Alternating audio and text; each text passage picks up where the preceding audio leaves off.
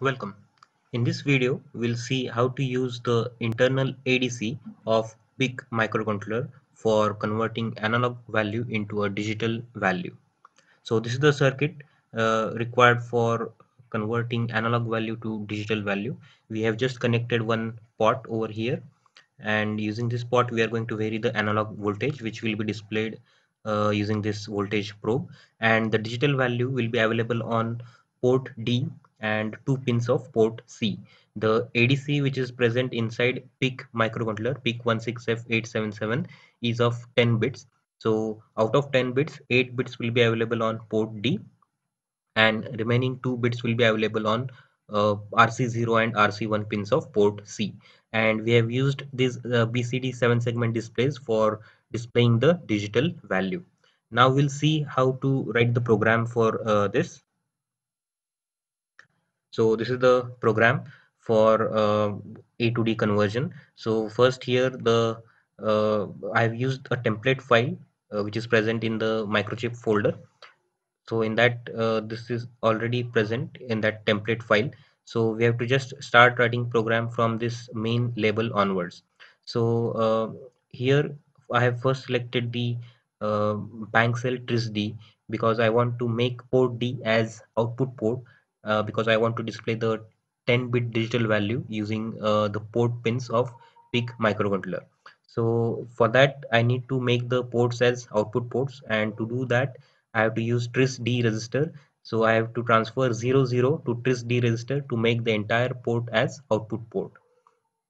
Next, I have to make the two pins, that is RC0 and RC1 pin of port C as output. That's why I have selected here BCF tris C comma 0 and BCF tris C comma 1. So using this, the two pins will be made as output pins. Next, we have here ADCon1 SFR, which is again used for configuring the A2D model which is present in PIC microcontroller. So using this register, we have to find out the values according to the format of that register, and the value that I have found out is 80 hex. So when I transfer this value 80 hex to ADCon1, I will have the setting as write justified result, and all the pins of ADC will be configured as analog input pins. You can change this as per your requirement. So next SFR is ADCon 0.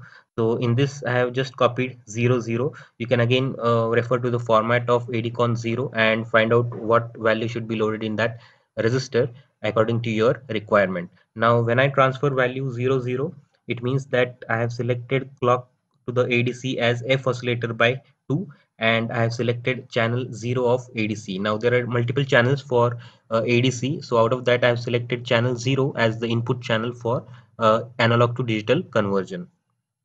Next, I have used this instruction to turn on the A to D module. So using this, the A to D module will be turned on. After that, I have set the go done bar bit in ADCon 0 register. Now this bit is used for starting the A to D conversion, and when the conversion is completed, this bit will be automatically made 0 by the microcontroller. So we just have to poll that bit. So using these two instructions, we have created one loop, and it will remain in this loop till the conversion has not completed. And when the conversion is completed, this go done bar bit will become 0, and it will come out of this loop, and it will execute the next instruction. So here again, the result is present in ADRESL and ADRESH registers. So since we have selected write justified, the result will be lower 8 bits will be stored in ADRESL and upper 2 bits will be stored in ADRESH. So the lower result we have copied from ADRESL to working register, and from working register we have transferred it to port D. Similarly, we have to copy the upper 2 bits from ADRESH register into working register, and again from working register we have to copy it to port C. So again we have used go to start instruction, so we can have multiple conversions of A to D, that is analog to digital signal, right? So this is the program. So once you have written the program, you can build the program, and the hex file that is created that you can transfer to the Proteus circuit. So for that you can to just double click on this, select the folder, select the hex file, click on open, OK, and you can directly start playing the circuit. So here the value displayed is 1FF for the analog value of 2.499, that is almost 2.5 volts.